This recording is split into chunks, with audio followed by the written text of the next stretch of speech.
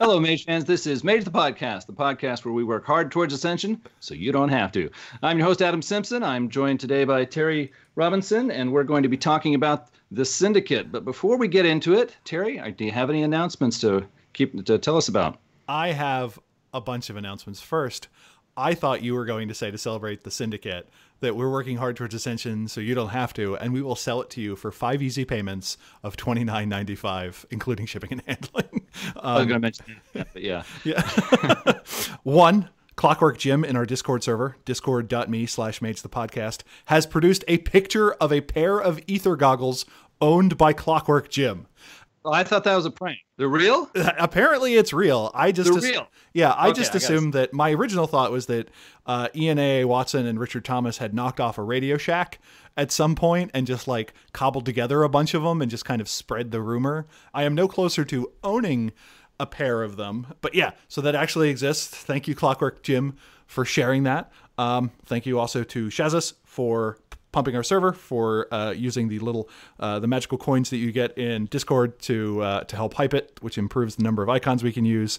I've been adding those randomly. There's now a little bicycle from the prisoner from our NWO episode that you can add into chat by doing like :prison : or something like that. Anyway, in addition to that, I attended Virtual Horror Con, which was a online convention that was held a number of weeks ago, and a bunch of people in my games recognized Mage the podcast, and that made me feel pleased as punch. Thank you to the folks at Occultist Anonymous for running Mage the Awakening for me. It was super fun to finally get to try Mage's sister system, for lack of a better term, our New World of Darkness analog, and that was super fun, and we look forward to talking about some crossover ideas later. I also got to try Delta Green, which finally answers the question of Call of Cthulhu, in that you're a librarian going up against something whose mere gaze can cause a tank to explode.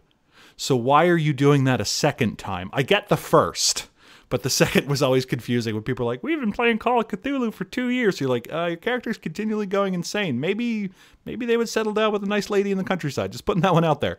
I never really answered that question, but Delta Green does, because it's your darn job. And I also got to try Trinity Aeon on a charity live stream that was being run by our co-host, Josh Heath. And I got to play a teleporter, and I never had to roll for Paradox, and that was very novel to me. Oh, that was a fun game. Yeah, I played that some years back. That is a fun game. And the last thing I have to note is Mage Noir, which was originally going to be happening the first weekend in June, has been rescheduled for July 18th. I don't know if I'm still going to be able to attend, but if I do and you're going there, please, by all means, say hello to me. I will be wearing the Mage the Podcast t-shirt, which implicitly promises that I'm then going to make myself a Mage the Podcast t-shirt. I have some ideas, but yeah, hopefully that happens and I can make it. And those are my notes. Okay, great. Well, thanks, Terry. I think that wraps it up for announcements. Let's get into today's Tomes of Magic episode. We are talking about Technocracy Syndicate. This is the final convention book for the Technocracy, and we are roughly halfway through second edition at this point. There's a number 20 on the spine. This clocks in at 72 pages, came out in 1997. It was written mostly by Mark Senzik, but there's also material contributed by Brocato, who was publishing under the name Phil Brocato back then. He's Satiros Brocato today. This episode's actually a little bit tricky for me to do because the Syndicate is one of those groups that is, I guess I'd say, the guys you love to hate. I've talked to so many Mage fans over the years, online and offline, and just about everybody I talk to sees how the Syndicate fits so well as a really dastardly villain and loves to work with them that way. And I guess I'm a little bit of an odd man out in the sense that I can see how they work as a villain, and I think they're great there, but I can also really see how they would work as a more noble, good sort of group. And a lot of people, I'm looking forward to getting into this book. I think we should start with a well-reasoned and not at all snarky walkthrough of this book. Terry, can you help me out there? I wax and I wane on how snarky my walkthroughs are. So the opening marked Prelude, Private, and Confidential, which would be great if it were just one. It's private, but if it gets out there, that's kind of okay. Or something like that. It's confidential, but you can tell everyone. Is a member of the Arcanum has received a sheaf of documents outlining an organization called the Syndicate, which another character refers to as the Syndicate, both times capitalized. And it is from Secret Agent John Courage. And they're like, oh man, this is a massive conspiracy. Get all of our money out of these things. And that's really the frame setup. The most interesting part to me was at the end of that when they show $20 bills. And I'm like, oh yeah, that's what a 20 used to look like. How about them apples? And then it moves quickly into... Well, I like the prelude because it had John Courage in it. And this was back when this was back before his character was really revealed. At this point in the publishing lineup of Mage, John Courage is still an unpredictable wild man who does wild things for wild reasons. I thought he was just a member of the NWO who was also possibly a marauder werewolf with one dot in Esperanto. Are you telling me that... You're just going to spill it now? Scary, come on. Wait a few episodes. Yeah. So the book is then broken up, as many of the Technocracy books are, into two parts. And the first one is labeled Annual Report. And it starts out with a simple outline of what the group wants to do. And you could say that to the Syndicate, money is a uniting paradigm, and they have a couple of somewhat contradictory roles. One of the things they say is money is a uniting paradigm. Kind of true. Almost everyone around the world uses it. And the Syndicate wants to see people that they get what they are worth for whatever definition of worth they choose. They also say that they are providing a safety net to everyone. And when they say safety net, I don't know if they mean materially or in terms of providing a unified, somewhat safe reality in which to operate. And that to them is very expensive. So they feel comfortable siphoning off some of the world's financial resources so that they can fund the Technocracy to do all the important things they're doing, like shooting werewolves and suppressing weird cults or what have you. And towards these two goals, they kind of have two main operations. One is to maintain what they call the bottom line. And that's what they refer to as reality or the principle of money, which I think is a interesting idea, but oddly defined. And their operations extend into, one, the traditional world of business and finance, and two, is the underworld. And the book kind of moves these two tracks forward slowly over time. And then they talk about, hey, we have access to magic. Why don't we just make money out of thin air? Or why don't we use our magic to just force stocks to rise? And they say, well, stocks and money are undergirded by things that people think are real. And if they find out that the money is losing track with the underlying objects of value, then they incur paradox in the form of a market correction. So they work much more subtly to genuinely advance companies and corporations and maybe influence how consumers buy or what the public thinks is interesting as a way of directing how money is going to flow.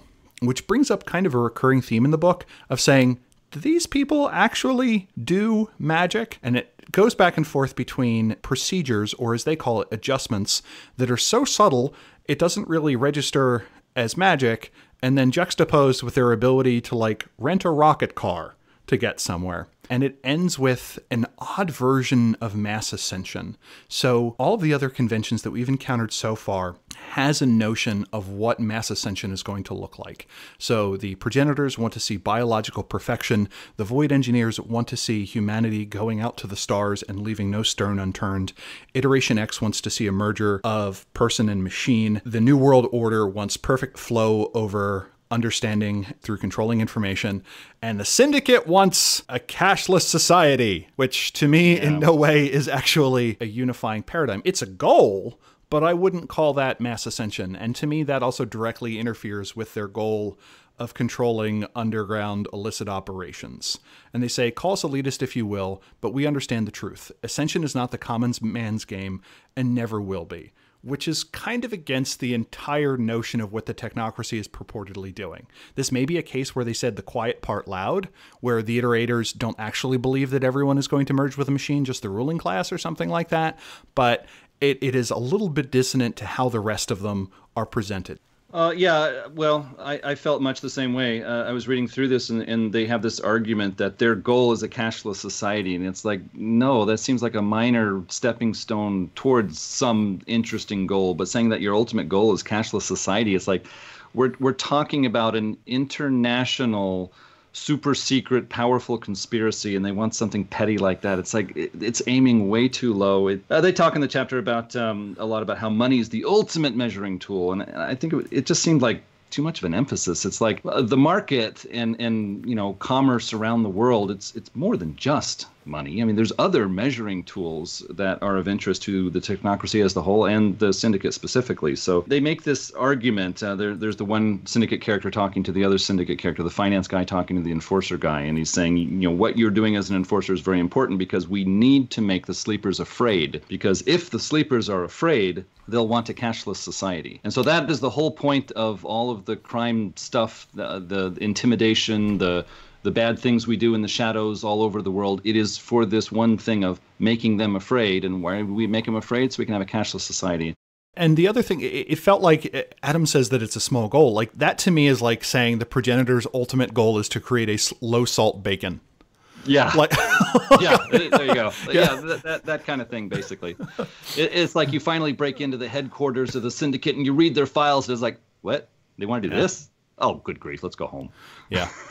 And once we get that initial mission introduction, we get a list of vocabulary words, as all the convention books give us, and some of them are actually pretty neat. And even if you don't get the rest of the book, it does a good job of pointing out some of the interesting things the Syndicate does. And I'll just highlight two. One, brain draining, the practice of luring or co-opting valuable or susceptible individuals away from the conventions or traditions and into the Syndicate fold.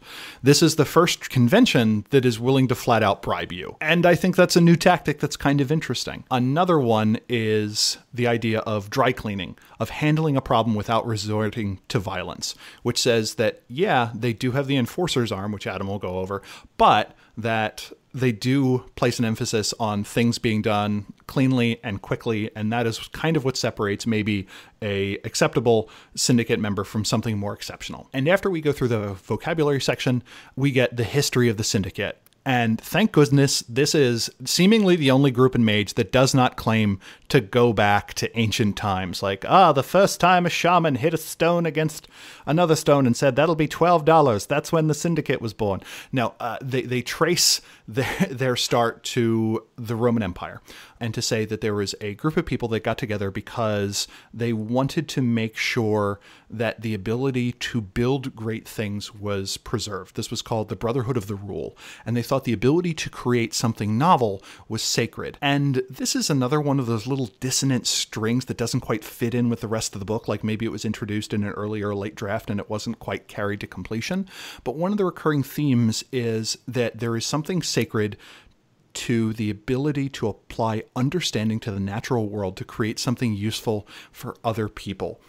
And that is there, it's just never really developed. And the idea is that when Rome fell, this group scattered and they maintained their understanding of the world and kind of held it in reserve until society could rebuild to the point where the Brotherhood of the Rule could reemerge and helped rebuild a new Rome or a new great society. The problem was that in the Middle Ages, superstitionists ruled. The wizards said, if you could feed me, I'll protect you. And the old Roman associations absorbed their understanding into the churches of the day, which is why churches were so ornate, or at least that's the Syndicate justification. And in 997, a meeting was called to see what they were going to do about the problems of the Middle Ages. And they said the system had to change, and the craft masons were organized. We get a few other little historical bits along the way, like we find out that Robin Hood was actually an enforcer and protected markets from thieves, took a small portion and passed the rest. That Robin Hood didn't actually redistribute goods, but allowed for trade and commerce, which made everyone wealthy, which I thought was a genius, slightly slanted retelling of the myth or legend of Robin Hood. The next key event that happens is in 1189, the Council of Ruin bans guilds as being a cover for witchcraft, and finally, in kind of vengeance for this, in 1210, the craft masons attacked Mistridge. Mistridge being this tradition-controlled stronghold and being a foundation of the Inquisition, or at least supporting it, and that the Syndicate was kind of very important in the shadow proxy fight that was occurring during the Middle Ages between the forces of superstition and the forces of technology. The problem was, to the Syndicate, that the craft masons versus the High Guild, the name for the Syndicate at the time, the craft masons made an error that they thought that people would work for the community, but they didn't. They wanted to secure what they wanted. They wanted to get access to the resources that they needed to get the style of life that they wanted, and then they would immediately stop working and no longer continue to improve the world around them. They called a meeting in 1325 to try and work this out, which we know as the founding of the Order of Reason. And the Grand Financiers said, the only way we can get people to keep working is if we get them to keep wanting. So a key paradigm consideration for the High Financiers and later the Syndicate is the idea of consumerism. If you want people to continue to work, if technology keeps getting better and more productive, we have to continually increase what people want. A split developed between the craft masons and the rest of the order. The craft masons ultimately backed the diggers, who believed in communal land ownership, and in 1649 a war started between them and the rest of the order. It ended in 1670, and throughout the 19th century, the convention started getting cocky and almost superstitionist, that the technocracy had spread at that time. The Order of Reason had spread so far around the world that they started adding almost superstitionist beliefs to their practices. And this is the growth of spiritualism throughout the 19th century. The Order of Reason was reorganized under Queen Victoria in 1885, and it became the Technocratic Union in 1900. The idea that the Syndicate would invest in the criminal underworld, they posit as a hedge against market crashes. Now that the global economy is so thoroughly integrated and goods shortages in one area are affecting another, they needed a second line of world control, so they start putting money into organized crime or the criminal underworlds throughout the world. Then we get one of the moments in the book where they're like, yes, we're evil, and we're going to remind you how evil they are. So they talk about how the Syndicate was responsible for the victory of the Allies in World War II because they withdrew all the money from the Axis powers, and that much of that money is still in Swiss vaults. So just kind of a reminder, like, yes, we do have banks full of Nazi gold. Why do you ask? What makes you think we're the bad guys? And that kind of draws the history to a close. There isn't much commentary on the contemporary role of the Syndicate in terms of how credit cards were developed or how bank transactions had changed over time, but it does kind of piece together a unified history. What did you think about the history section?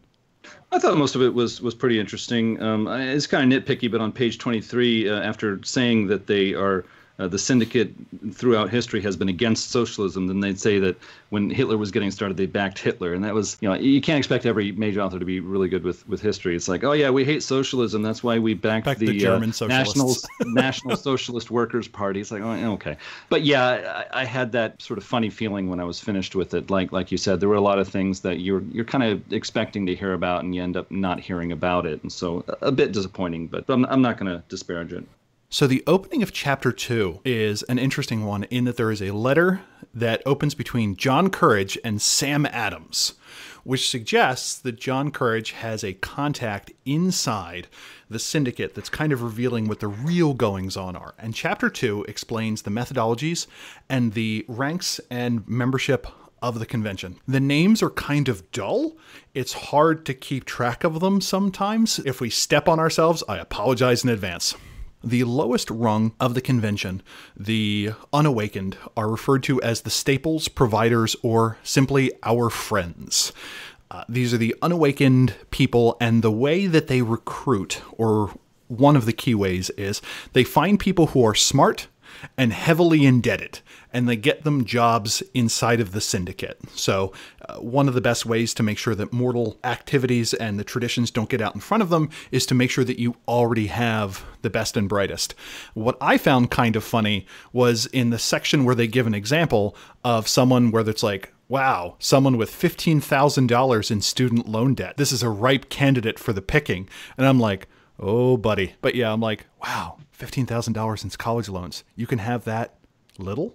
That's amazing. Above that, you have what are referred to as the headhunters or the middlemen.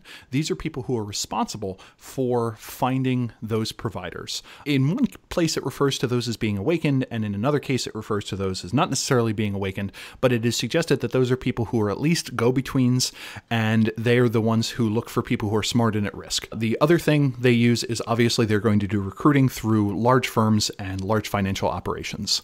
They talk about how some of their best recruiting is done by finding orphans and simply offering them money and stable jobs. Because at the end of the day, some people want Ascension, other people want a 2-car garage. They also talk about how there is this assumption that the Syndicate is sexist and that it's actually not. And then there's a little note from the person providing the information that's like, the Syndicate is super sexist, BT dubs. And you're like, uh-huh. Then we get to our enlightened ranks. These are referred to as Grand Financiers, which is a much more impressive title than you would expect for someone at this level. You have the Associates. These are the Magick men.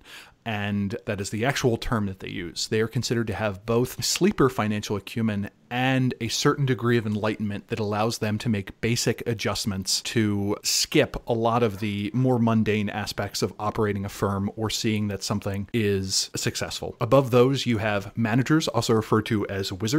They will generally have about 5 associates working for them, a large number of providers, and a portfolio of companies. These could be all firms in a particular geographic area.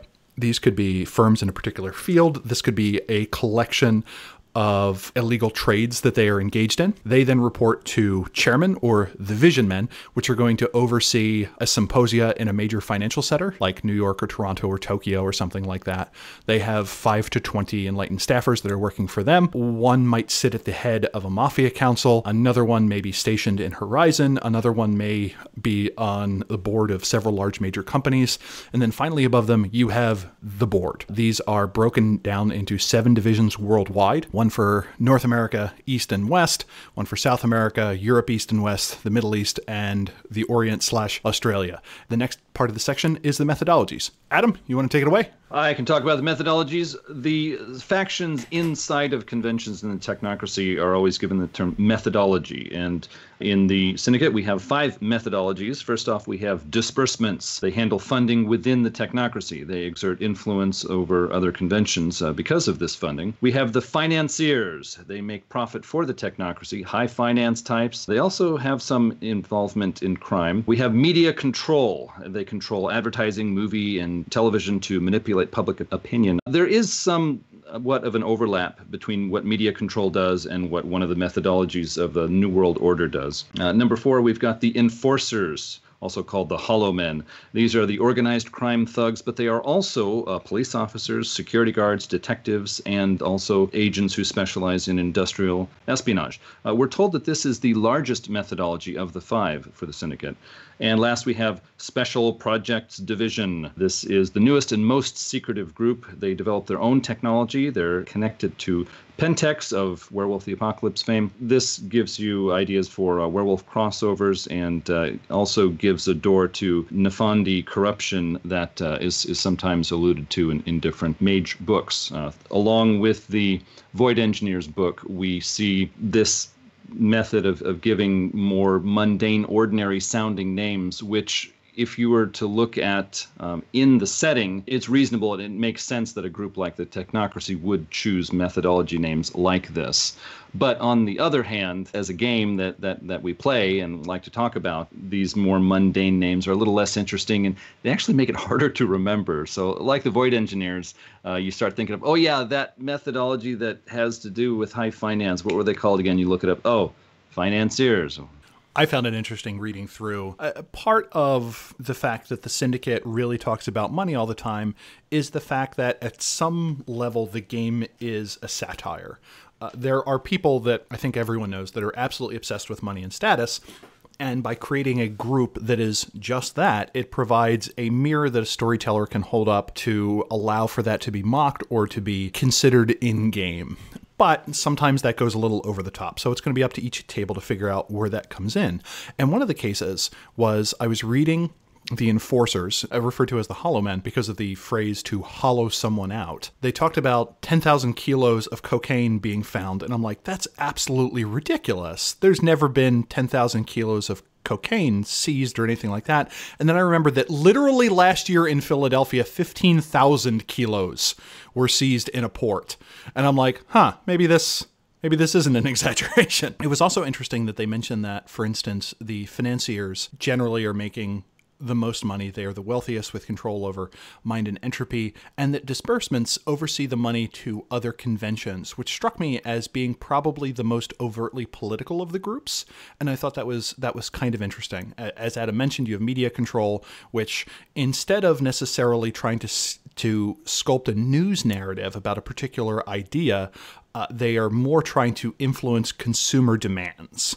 But they also mention that periodically they will use that power to combine with other groups to see a fad. And one of the examples they give was the 1990s interest in the occult. They will pump up interest in that. They will make money off of the sales of it. And then when other unsavory bits have latched onto it, they will then use media control to quash interest in it. So as a way to kind of railroad their opposition in the Nefandi or in one of the traditions that may be trying to ride a pop culture wave. So it has this interesting mix of roles. Yeah, we get the introduction of Special Projects Division, the obviously worm-tainted group that is behind any number of systems and any number of companies that are selling worm-tainted or entropy-tainted products.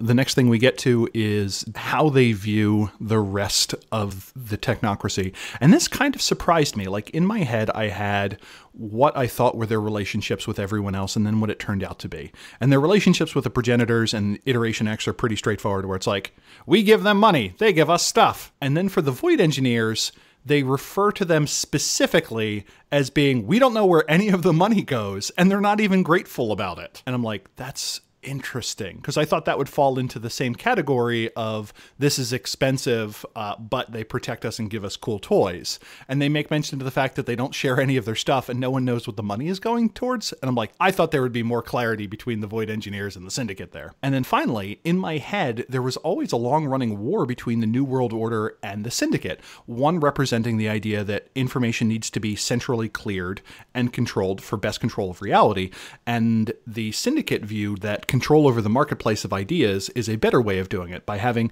healthy markets and being able to chase out bad ideas just by surfacing information.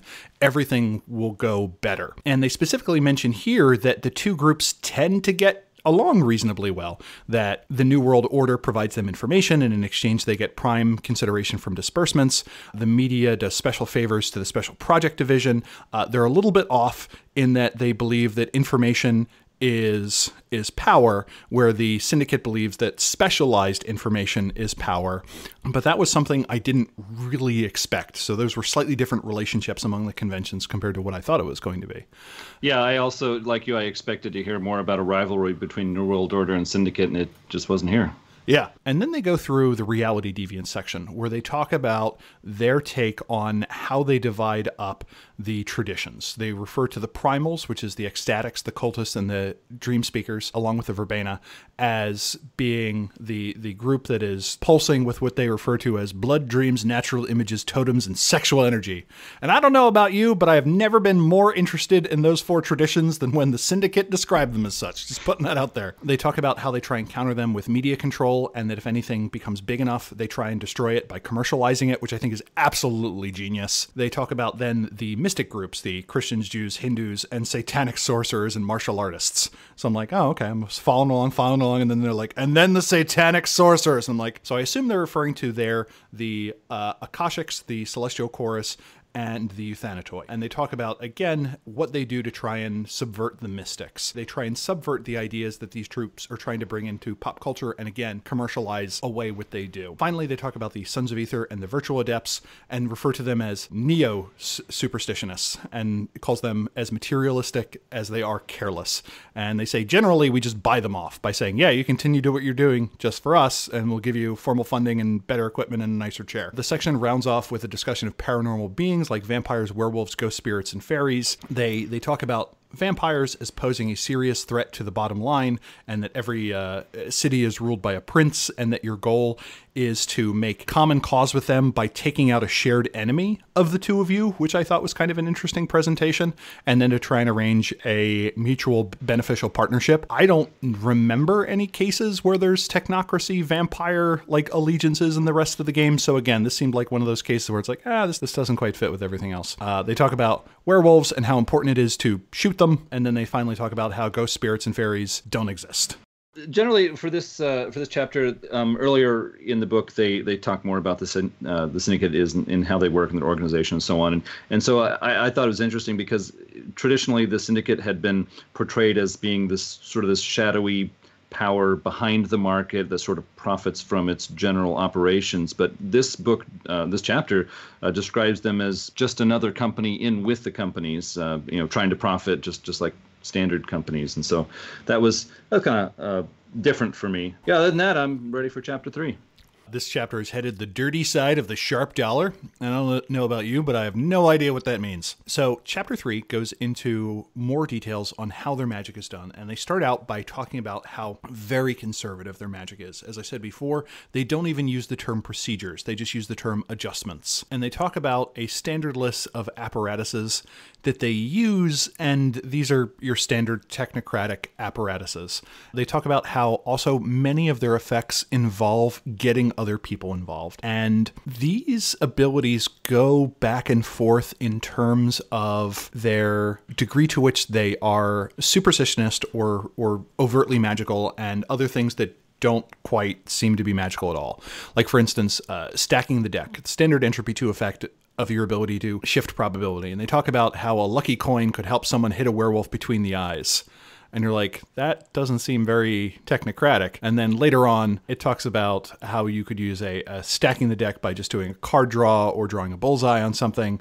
And then later, it talks about using effects like pin drop, which allows you to summon special information about someone by looking at their bank account and information like that, and drawing in information. And you're like, that doesn't seem magical at all. And then there's another effect where it's like, we remove your ability to not feel pain. We remove your ability to black out and just have you repeatedly experience a single torture over and over again until someone just cracks and you're like, that's pretty nuts. And it doesn't, and the focus for that seems to be torturing someone, which again, doesn't seem terribly magical. And to me, that is kind of the crux of the difficulty with 2E Syndicate, that there isn't a very well explained idea of hypereconomics, which we eventually get in Revised, which allows us to have some more magic and such. But the rest of the section then goes on to provide devices. And these are a lot of fun.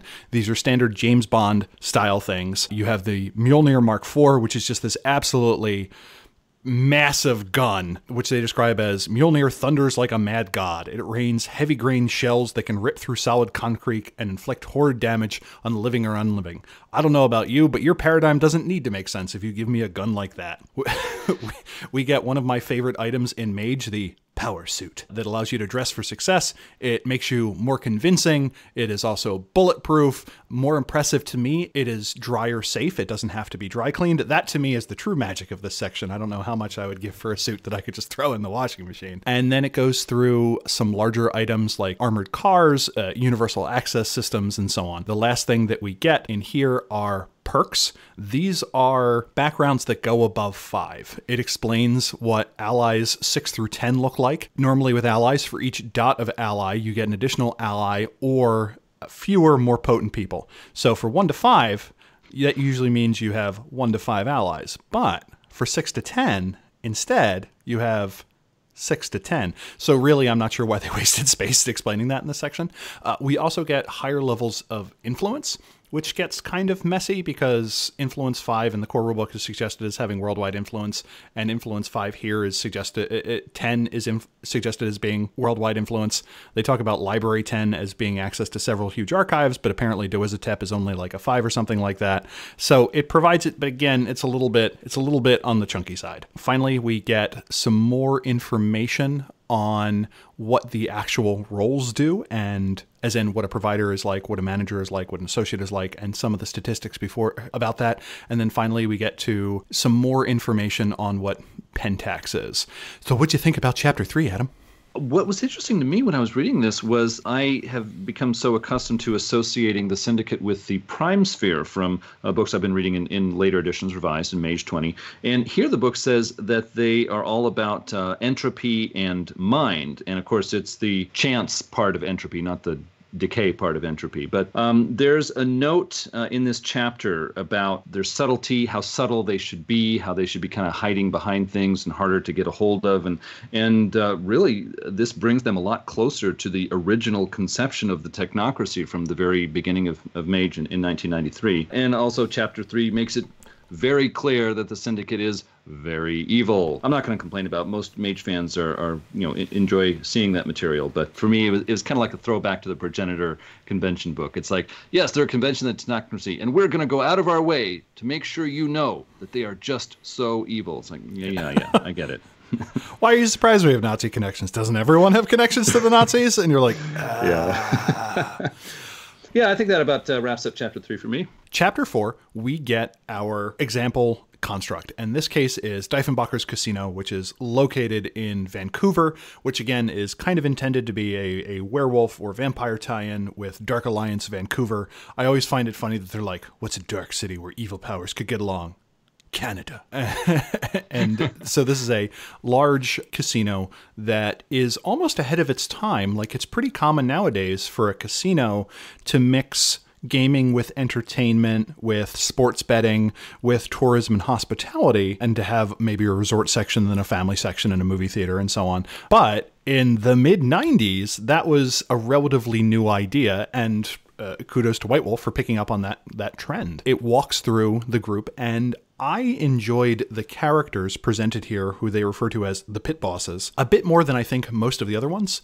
As in most, compared to the constructs we get in other books, we get John Eaton Simcoe, who is this 19th century merchant who starts out with the Hudson Bay Company and builds this empire forward. You have Mackenzie Brolin, who kind of does the same thing and kind of backs the mob efforts out of this 6'2", 33-year-old person.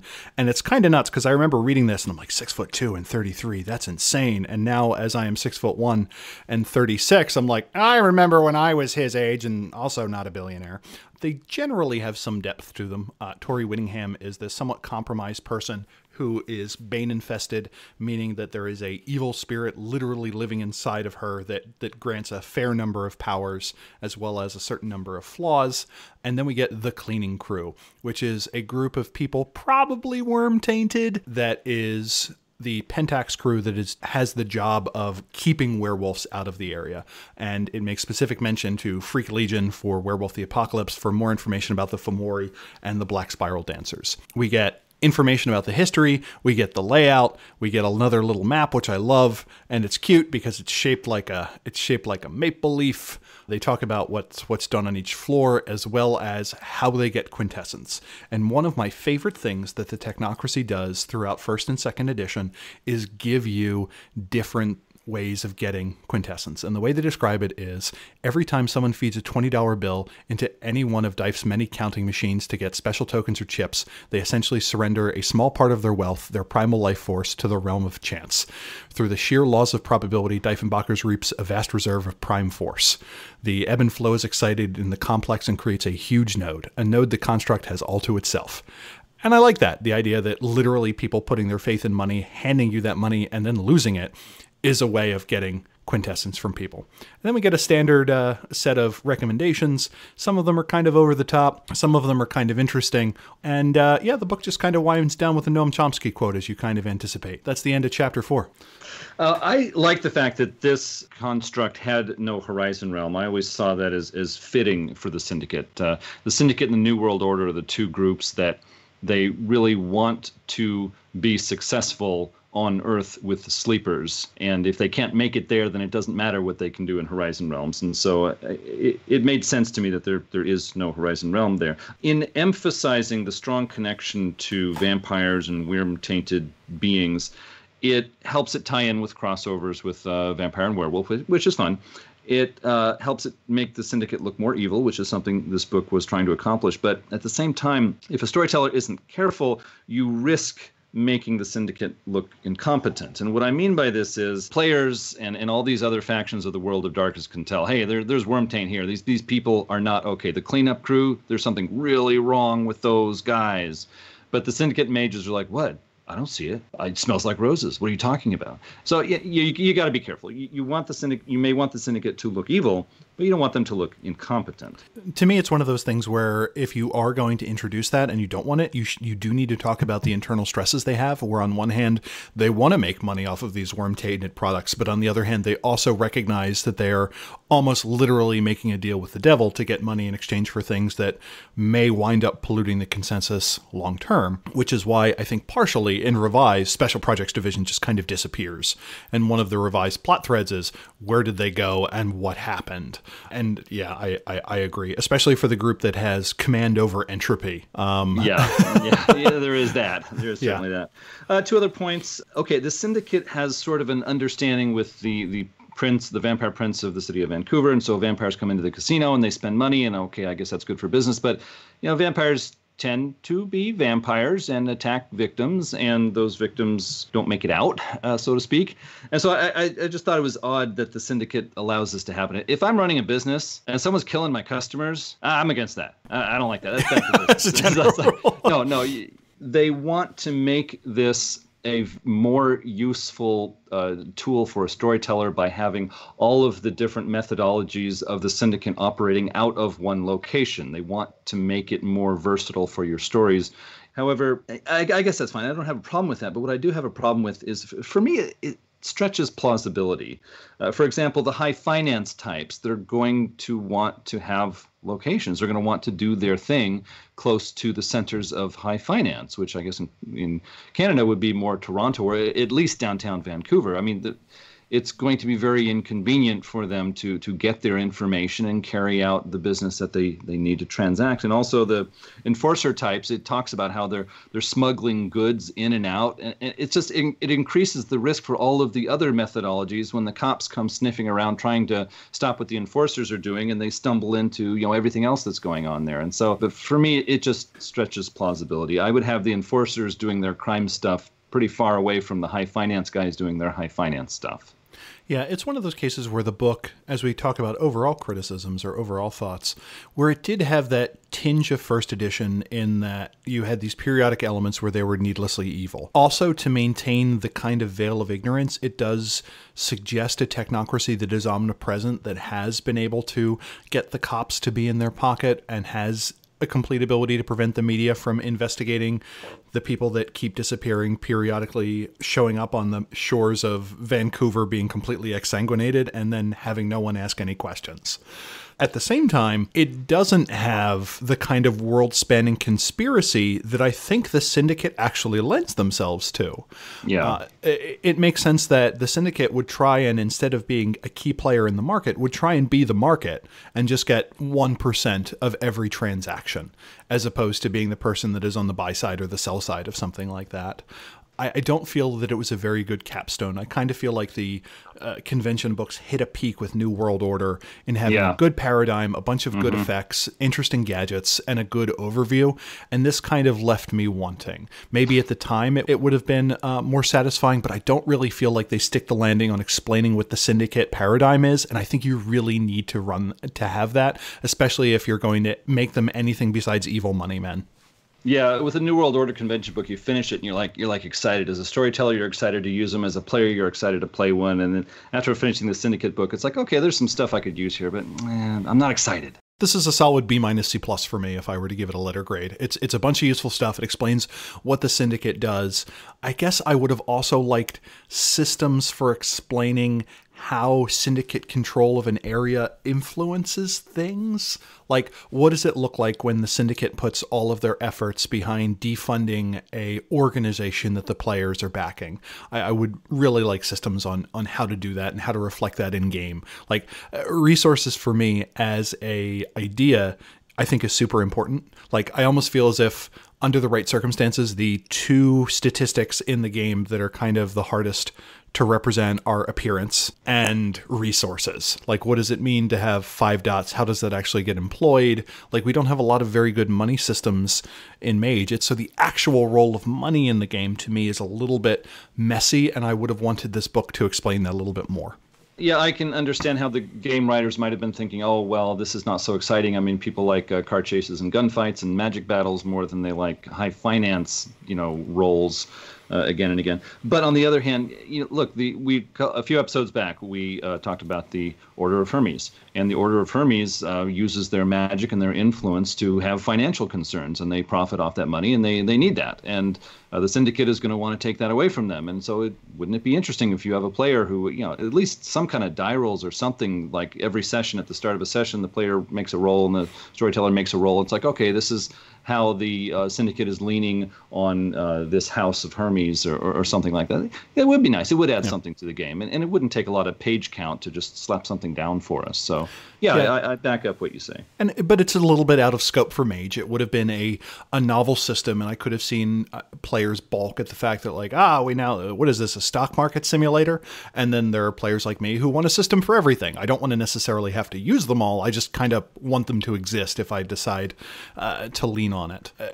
My other kind of overall criticism is just that the pieces didn't quite fit together. We get this thing from John Courage. We don't necessarily know what John's trying to do. We get the SPD stuff that is senselessly evil. You have the tension between the illicit and the above board transactions, and we get no hint that there's like internal messiness. Like, to me, it seems like it would be natural that the two sides of this coin would fight on occasion, that like, hey, your illicit drug business is interfering with my chain of convenience stores or something like that. Yeah, totally. The global conspiracy isn't quite elucidated, and the global paradigm isn't really explained. But it fills in a hole in the roster. It's like a scope problem. I see it as scope. It's like they have too narrow a scope. It's like, these are bad guys doing bad things. Yeah, but let's back it up. Let's get a bigger scope and give me some of that. I mean, this and the New World Order, these are the two conventions of the Technocracy that are all about the global conspiracy and the secrets and the shadows. And it's like, that's kind of their thing, so let's get into it. There were a number of things I guess I was thinking about but couldn't pin to a specific chapter as we were walking through the book. One is I wanted to just have a chance to give my view of the natural rivalry between New World Order and the Syndicate.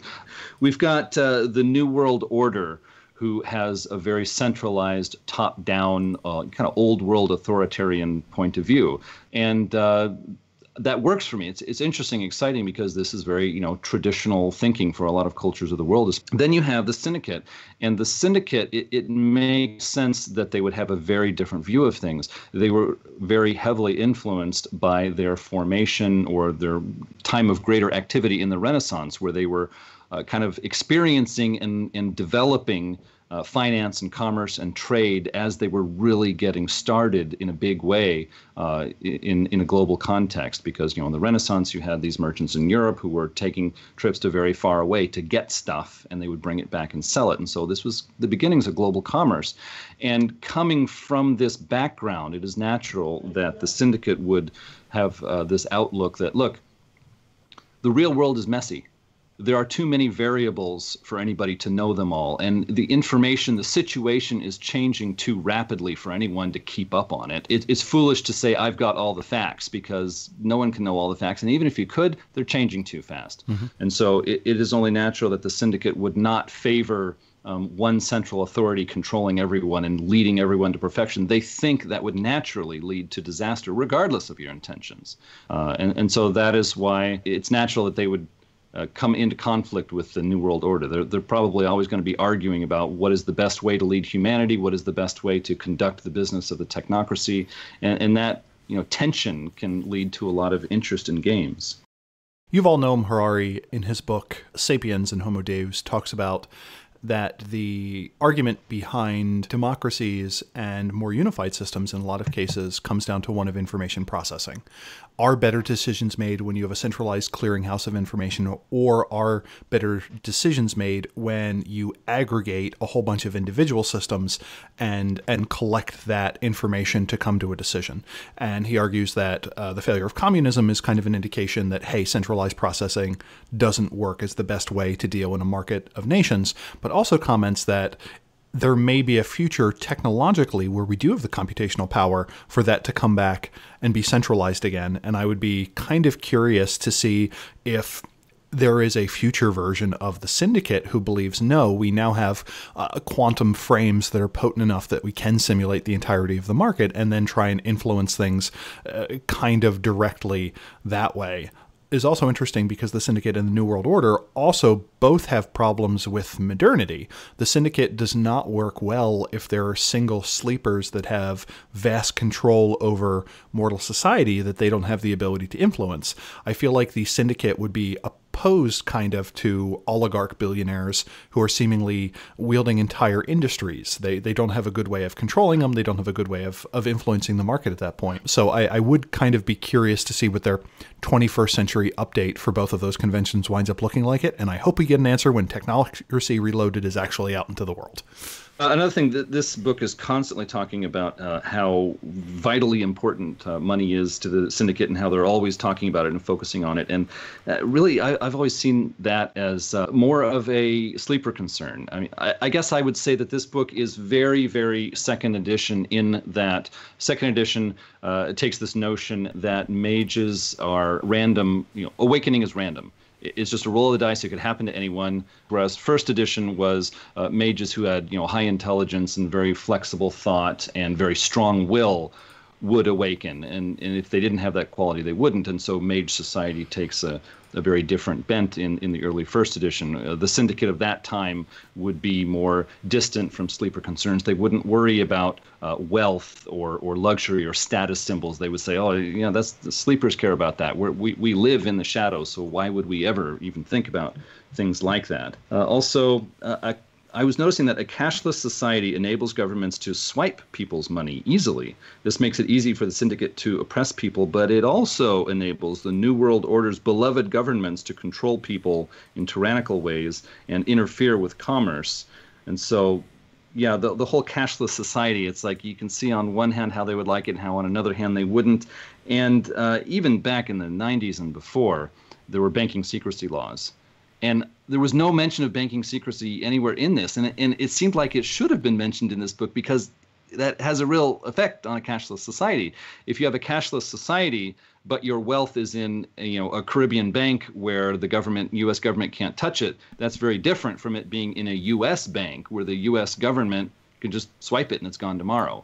It seems like a vital element to this whole discussion that wasn't even mentioned in the book. So that threw me for a loop. I kept looking, after I finished the book, I was going through it a second time. It's like, are you sure there's no mention of banking secrecy here? Yeah, the only one we get are the mention of the Swiss vaults that contain Nazi gold.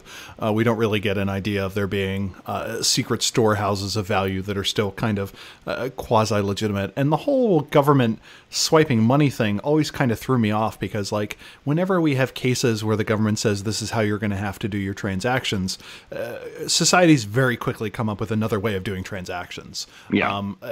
Anytime a money is forced a particular exchange rate, unless there are mandatory sales laws, people quickly resort to using some other proxy for value of being like, oh, okay, well, I have to take this many bolivars for a loaf of bread. I'm not accepting loaves of bread. I will only accept some other debt note as payment. People generally find a way around that. They're remarkably good at it. And the book also does a thing that kind of bothers me that talks about well, before we had money, we had to barter. No.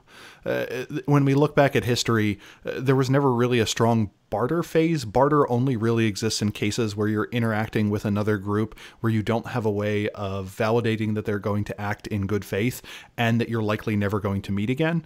My favorite example is even after the Roman Empire fell, people were still using Roman currencies just as a way of keeping keeping a ledger. So Adam walks into my bar, it's 300 years later, and we're in the Gallic Republic or something like that. I would still say he owes me 2 drachmas, even though neither of us have ever seen a drachma. I just write it down on a piece of slate, or write it down on a piece of paper that says he owes me this. And then later he does some service for me and we say, hey, this is worth the same thing. We're good. So rather than it being a direct barter, it's intermediated by this debt instrument in the form of Adam having an IOU for me, or vice versa.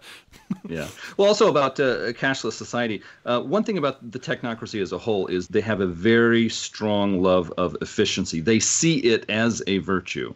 A cashless society increases efficiency by moving money faster and making financial information available faster. And this would really matter to the technocracy, but I didn't see it mentioned in the book. Another thing, this book doesn't really tell me how Syndicate members learn spheres or even really use primal energy, which is, quintessence from the game.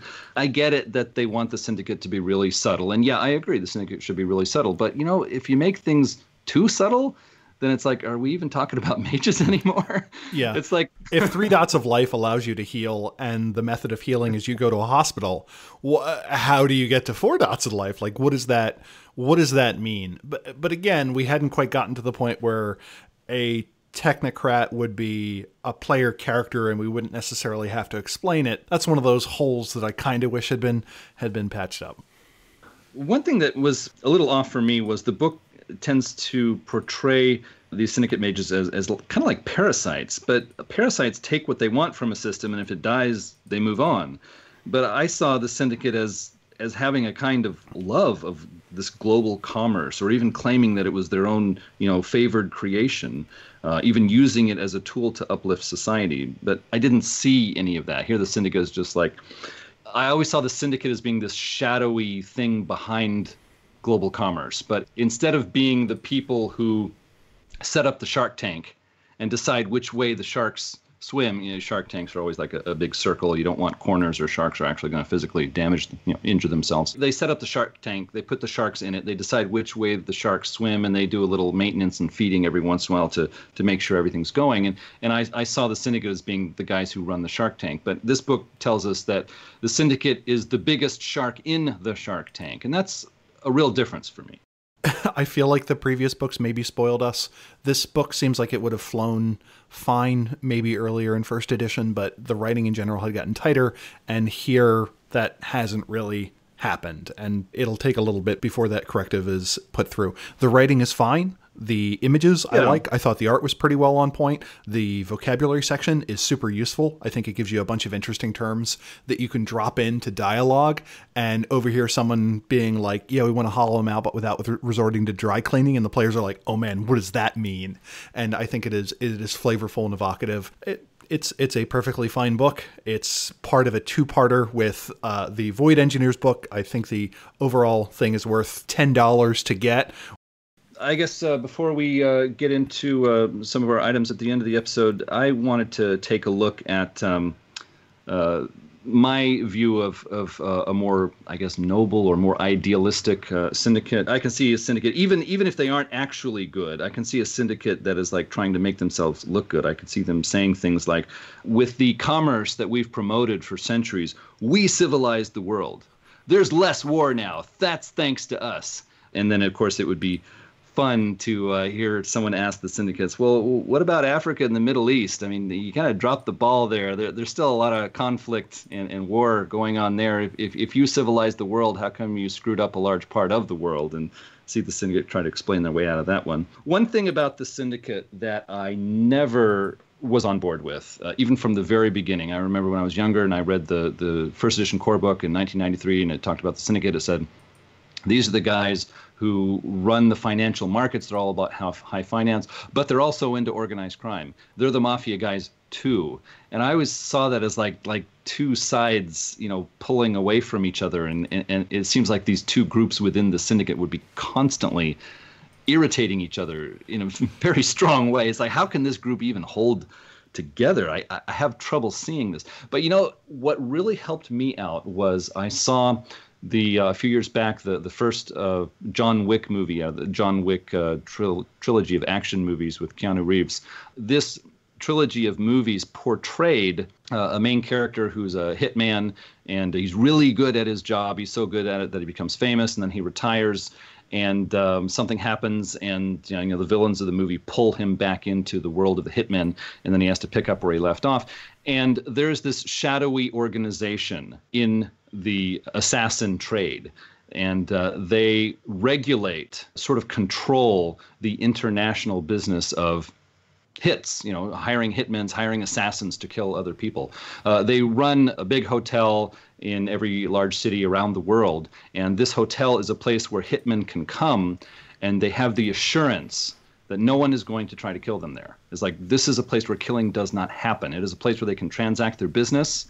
They can rely on certain services being offered to them, and this international shadowy organization does not compete with the hitmen. It organizes them, and it has its influence on all of the major organized crime groups. As you watch these trilogy of movies, you see the Russian mafia, the Italian mafia, and all these other, different cultures, organized crime groups. They all know about this shadowy organization, and they all fear it, and they all respect it because they know it has incredible influence. And this, for me, as a storyteller, is a potent model for the Syndicate, because here you can have a syndicate that runs this sort of shadowy organization behind organized crime groups, whether it's smuggling or hitmen or drug dealing or whatever.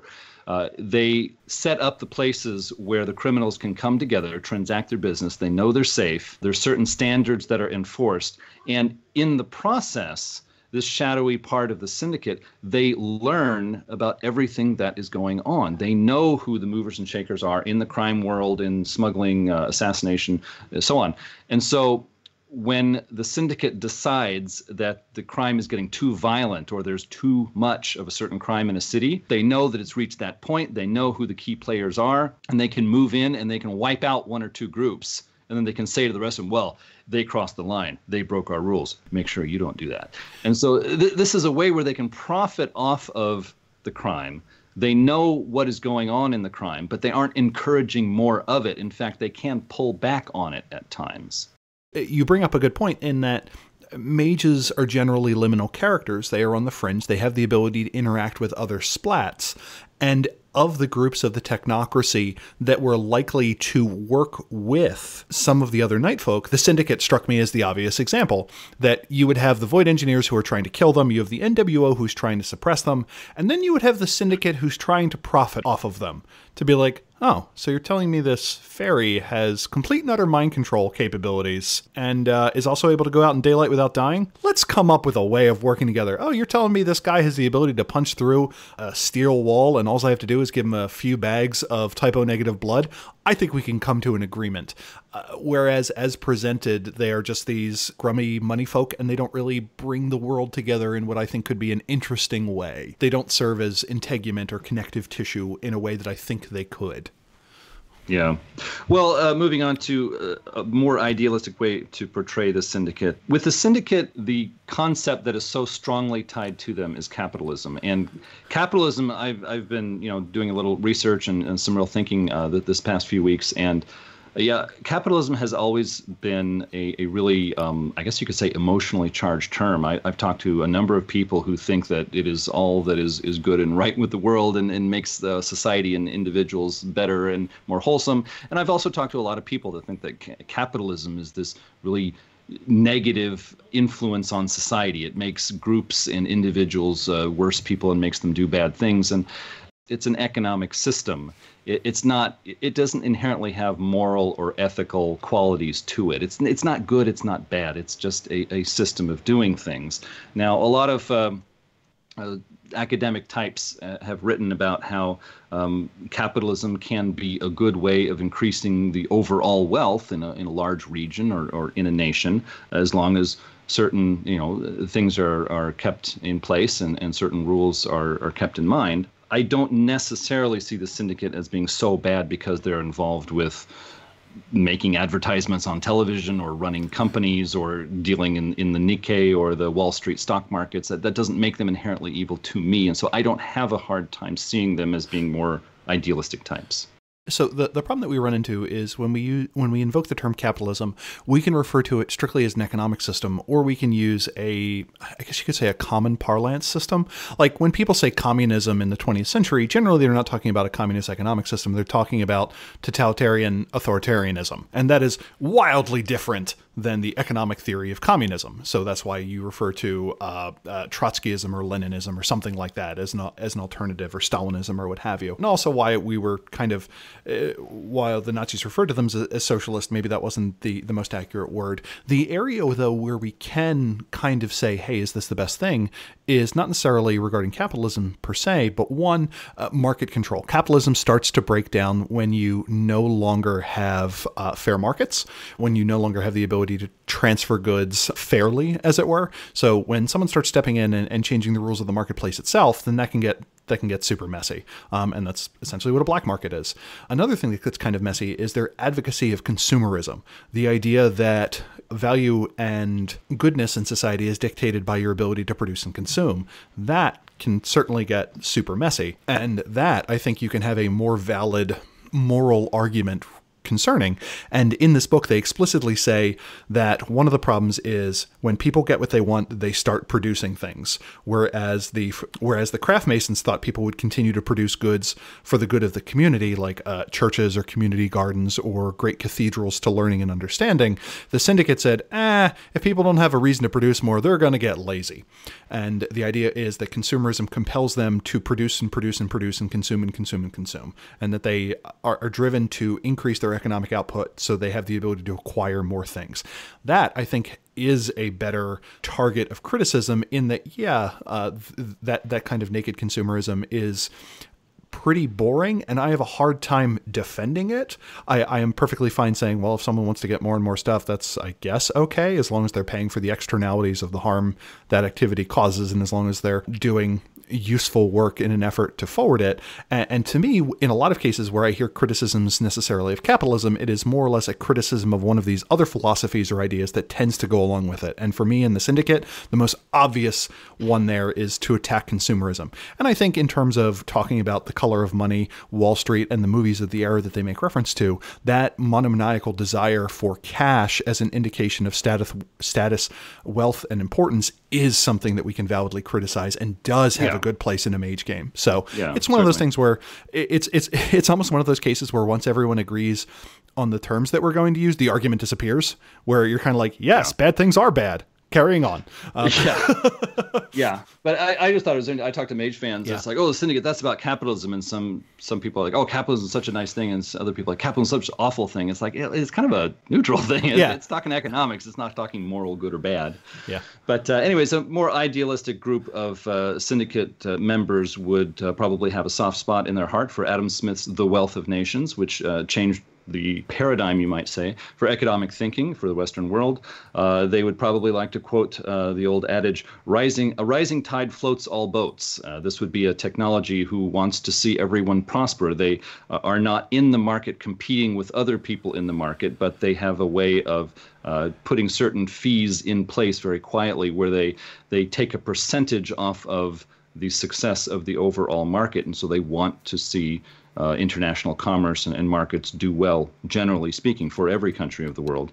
They would say organized crime is a necessary evil, but one that they can keep within certain bounds rather than trying to increase it to increase fear. They would see international commerce as a means of peace and innovation. When people want to engage in commerce, that means they don't want to get together armed forces and bomb the neighbor next door. They see a profit in trading with them. And so this sort of idealistic Syndicate would say, hey, when we pursue commerce, we are decreasing war. And isn't that a good thing? Can't we agree that when people stop shooting each other and trying to trade with each other, that's probably a good thing?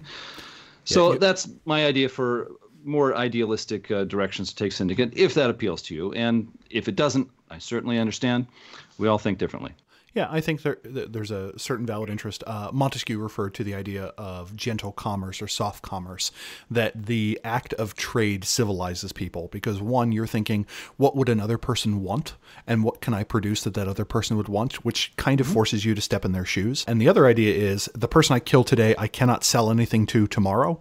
And I think the best example that combines the two is no two countries that both have McDonald's have ever declared war on one another.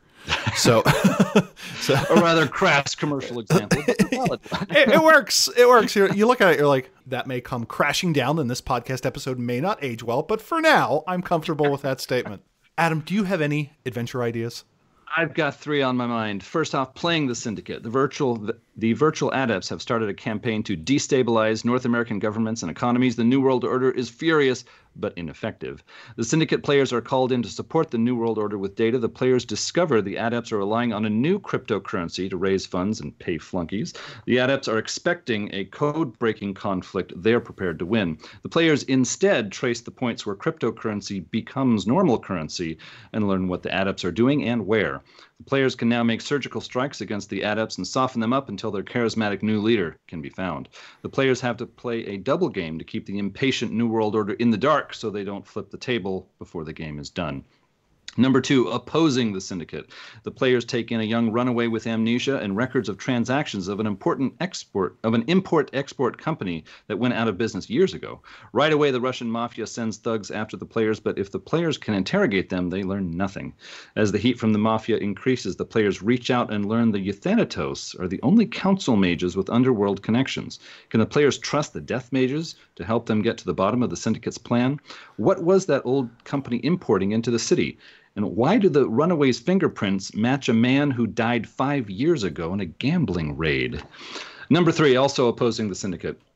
The digital web is buzzing with news that the impossible has happened. Blockchain technology has been compromised. Sleepers don't know it yet. The players intercept technocrat messages that say the Syndicate is in an uproar after their leader of Asia and his lieutenants have vanished. As the markets sour and high-tech stocks plummet, rumors circulate that the Syndicate is realizing its ultimate goal of the instant market. The only clues for the players to follow are the corrupted blockchain servers and whispers of a new cartel offering secure financial transactions to the world's elite. Whether technocrats or council mages, the players travel to the historic cities of Eastern Europe to investigate the source of the new cartel's agents and tech. Can they get to the bottom of things before the global turmoil topples sleeper nations? The Syndicate will play a double game, claiming to track down their own rogues while interfering with the players. So those are 3 ideas. Hopefully they can stimulate a few ideas out there for our listeners. And I believe that brings us to the conclusion of another episode of Tomes of Magic. Was there anything to contribute before we finish, Terry? 1, how dare you insinuate that I ever contribute? 2, on page 40, my favorite quote is, "Armor your butt, John. It's a crazy world out there." And I just wanted to pass that to the audience. Well, if you have something to say, please contact us at magethepodcast@gmail.com with your questions, comments, or feedback. We always love to hear those. Subscribe to Mage the Podcast on iTunes, Google Play, TuneIn, and other places. If you like the show, others might like it too. And if you leave a review of Mage the Podcast, it makes us more visible in searches. You can follow us on Twitter at Mage the Podcast. We're also on the web, magethepodcast.com. You can listen to past episodes there and see complete show notes. This episode is thanks to executive producers Ira Grace, Richard Batt Brewster, and Michael Parker. If you would like to become an executive producer for Mage the Podcast, it would help us keep producing episodes. You would also become a part of our own council to discuss upcoming projects. The link in the show notes will get you started. Well, thanks everyone for listening, and until next time, truth until paradox, baby. Tune in next time as we talk about World of Darkness Sorcerer, and after that, Isle of the Mighty and the Technomancer's Toy Box. And with that, bye.